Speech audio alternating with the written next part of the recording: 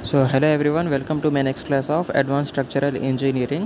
So ఈ క్లాస్లో మనము ప్రీవియస్ క్లాస్ ఒక continuation చూసుకోబోతున్నాం. So design of కౌంటర్ఫోర్ట్ retaining walls part 2.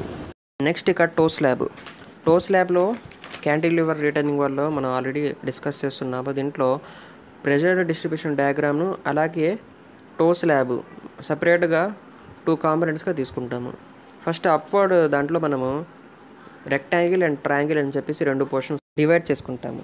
కాబట్టి మీరు అబ్జర్వ్ చేసినట్టయితే ఆ ప్రెషర్ డయాగ్రామ్లో ఉన్న రెక్టాంగిల్ దాంట్లో ఉండే వాల్యూస్ ఆల్రెడీ ప్రెషర్ వాల్యూసే. కాబట్టి నేను మ్యాగ్నిట్యూడ్ కనుక్కునేటప్పుడు సపరేట్గా యూనిట్ వేర్తో మల్టిప్లై చేయాల్సిన అవసరం లేదు. డైరెక్ట్గా దాని యొక్క ఏరియానే నా యొక్క మ్యాగ్నిట్యూడ్ అన్నమాట.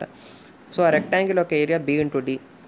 సో B ఇంటూ D చేస్తే 102.03 ఇంటూ దాని యొక్క హైట్ వచ్చేసి 1.15 తెలిసిందే.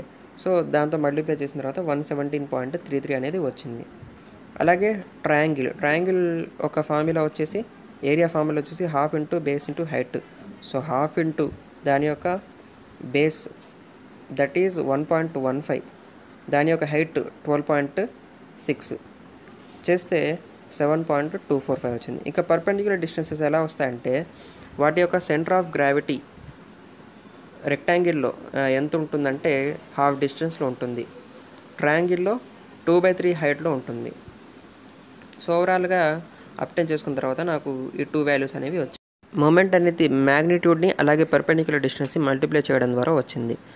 ఓవరాల్గా నేను దాన్ని సమ్మేషన్ చేసుకుంటే 73.02. ఇకపోతే డౌన్వర్డ్ కాంపోనెంట్లో స్లాబ్ సాయిల్. మీరు టో స్లాబ్ని ఒకసారి ఫిగర్ అబ్జర్వ్ చేసినట్టయితే టో స్లాబ్ మొత్తాన్ని అంటారు ఏదైతే గ్రౌండ్ లెవెల్ బిలోగా ఉంటుందో, అలాగే విడ్త్ పరంగా చూసుకుంటే దాని యొక్క స్టెమ్ వరకు ఉంటుందో. సో అదంతా పోర్షన్ వచ్చేసి టో స్లాబ్ అనమాట. దీంట్లో మనము గామా ఇంటూ ఏరియా వేసుకుంటాము.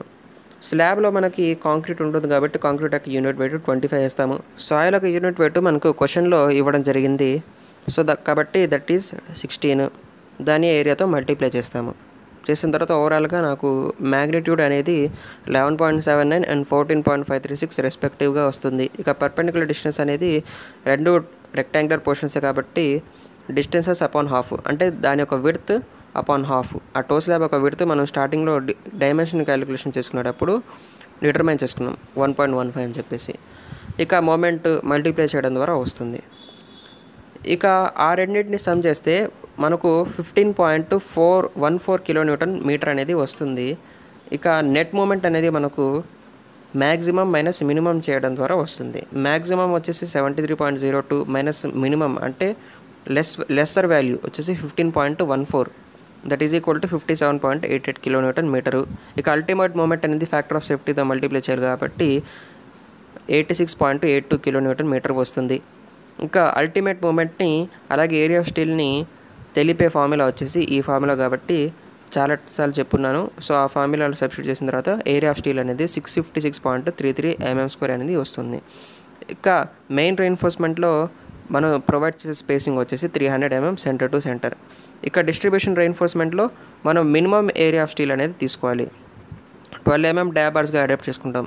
దాంట్లో 16 mm అడాప్ట్ చేసుకుంటే దీంట్లో తగ్గించాలి కాబట్టి 12 mm తీసుకుంటాము.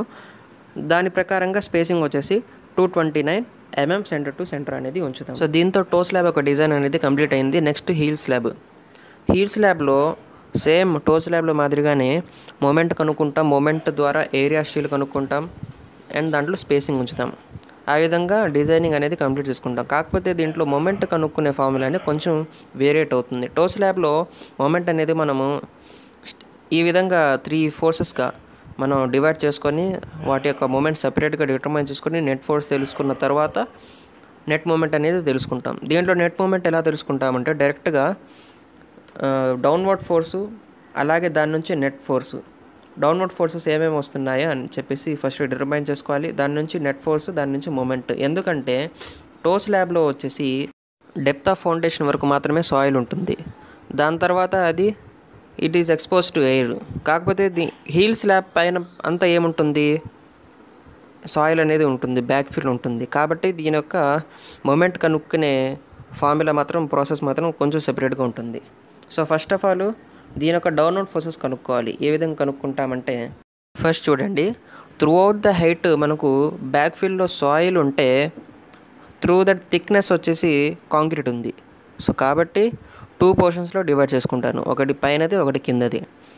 సో పైన పోర్షన్ అంటే బ్యాక్ ఫీల్డ్ పోర్షన్, దాని యొక్క ఫోర్స్ ఎలా డిటర్మైన్ చేసుకుంటాం, unit weight into height. Unit weight అంటే దాంట్లో ఏముంది, సాయిల్ ఉంది. యూనిట్ వెయిట్ ఆఫ్ సాయిల్ వచ్చేసి 16, దాని యొక్క హైట్ వచ్చేసి ఓవరాల్గా H1 దట్ ఈస్ 6.39 మీటర్స్. ఇకపోతే కింద కాంక్రీట్ ఉంది, కాంక్రీట్ యొక్క యూనిట్ వెయిట్ వచ్చేసి 25, దాని యొక్క థిక్నెస్ వచ్చేసి అంటే హీల్ స్లాబ్ యొక్క థిక్నెస్, ఈ బేస్ స్లాబ్ యొక్క thickness that is 0.41 metres. Base slab అన్నా కానీ హీల్ స్లాబ్ అన్నా కానీ అంటే మన బేస్ స్లాబ్లోనే హీల్ స్లాబ్ ఉంది. ఇక ఆ విధంగా డౌన్వర్డ్ ఫోర్స్ క్యాలిక్యులేట్ చేసుకుంటే 112.49 kilo Newton per metre square వచ్చింది. కాకపోతే నాకు నెట్ ఫోర్స్ కావాలి. నెట్ ఫోర్స్ కావాలంటే నాకు డౌన్వర్డ్ ఫోర్స్లో నుంచే మినిమం ప్రెషర్ అనేది సబ్స్ట్రాక్ట్ చేసుకుంటాను.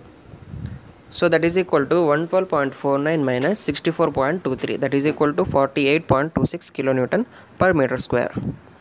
ఇక ఫోర్స్ నుంచి మూమెంట్ ఎలా తెలుస్తుంది, moment is equal to WL²/12. ఇక వాల్యూస్ పుట్ చేసిన తర్వాత 36.195 కిలో న్యూటన్ మీటర్ అంతా మూమెంట్ వచ్చింది. దాని నుంచి అల్టిమేట్ మూమెంట్ తెలుసుకుంటాము, మళ్ళీ దాని నుంచి ఏరియా ఆఫ్ స్టీల్ తెలుసుకుంటాము. అండ్ సమ్ 12 mm డయామీటర్తో బార్స్ని మనం అడాప్ట్ చేసుకుంటే 229 mm centre to centre both డైరెక్షన్స్లో ఉంచుకుంటాము. So దీంతో హీల్ స్లాబ్ ఒక డిజైన్ కూడా కంప్లీట్ అయిపోయింది. Next last design of కౌంటర్ఫోర్ట్. Design of కౌంటర్ఫోర్ట్లో మనము 3 టైప్స్ ఆఫ్ రెయిన్ఫోర్స్మెంట్స్ అనేటివి ప్రొవైడ్ చేయాలి. ఒకటి లాంగిట్యూడినల్ రెయిన్ఫోర్స్మెంట్, ఒకటి హారిజాంటల్ రెయిన్ఫోర్స్మెంట్, ఒకటి వర్టికల్ రెయిన్ఫోర్స్మెంట్. హారిజాంటల్ వర్టికల్ రెయిన్ఫోర్స్మెంట్స్లో మనకు టెన్షన్ వస్తుంది, బట్ లాంగిట్యూడినల్ రెయిన్ఫోర్స్మెంట్లో మనకు మొమెంట్ వస్తుంది.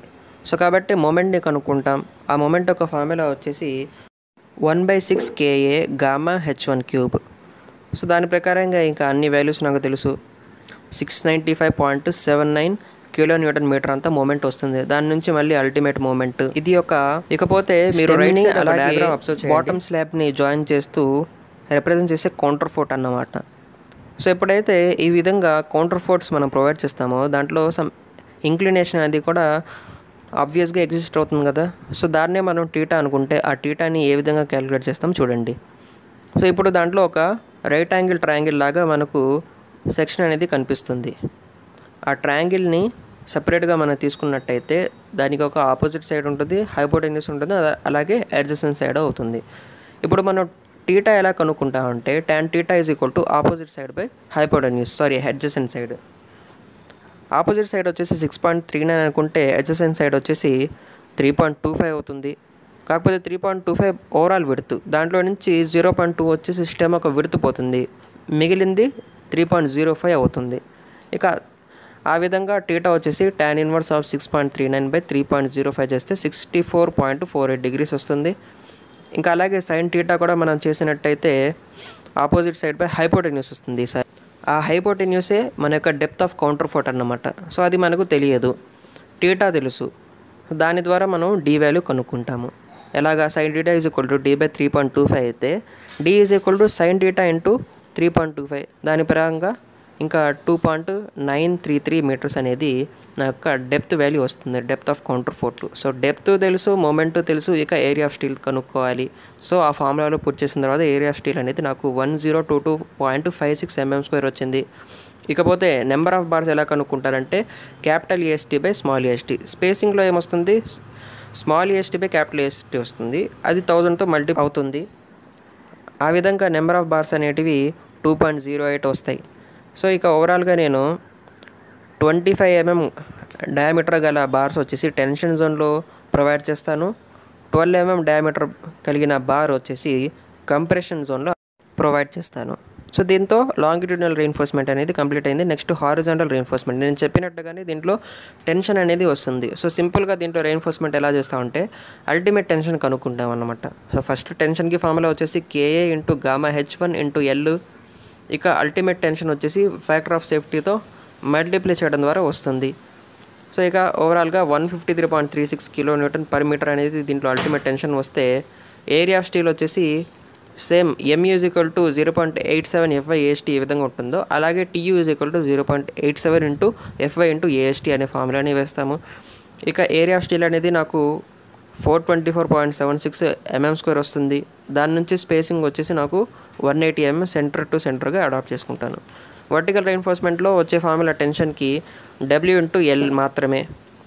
W అంటే ఇక్కడ 48.26 అంటే హీల్ స్లాబ్లో ఏదైతే నెట్ ఫోర్స్ వచ్చిందో ఆ వాల్యూని W ప్లేస్లో పూర్తి చేసుకుంటాను. L అంటే స్పాన్ లెంగ్త్ అంటే కౌంటర్ ఫోర్ట్ నుంచి కౌంటర్ ఫోర్ట్ మధ్యలో distance. L is equal to 3 meters. ఓవరాల్గా 144.78 kN/m వస్తుంది. ఇక TU చేసుకుంటే 217.17 kN/m.